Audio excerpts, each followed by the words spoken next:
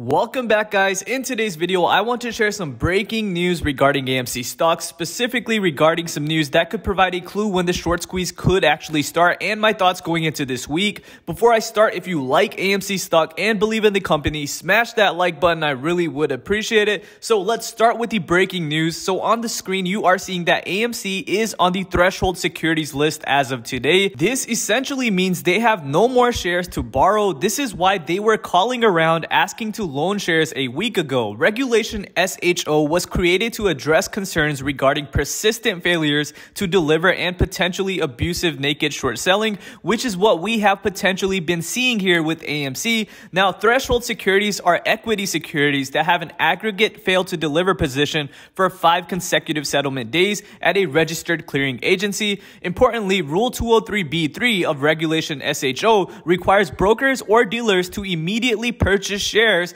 to close out threshold securities if the failure to deliver persists for 13 consecutive settlement days. Now, guys, this basically means we could potentially see a short squeeze come into effect in about 2 to 3 weeks from today. Obviously, there are no guarantees, but this does provide a possible date if they fail to deliver for 13 consecutive days. Now, looking at the stock today, we actually opened and passed $60 per share very briefly, which is a great sign in my opinion. Now, going into this week, I believe the price will hover around $55 to $60 per share. Guys, do me a favor and drop a comment and let me know what your plan is for this week. Are you buying, holding, or selling your shares in AMC? Also, let me know what color Lambo you plan to buy if you make a huge return on AMC. Now, I will be posting a major AMC update video soon, so be sure you are subscribed. With that said, smash that like button if you enjoyed this quick update. Keep in mind, this is not financial advice and just for entertainment.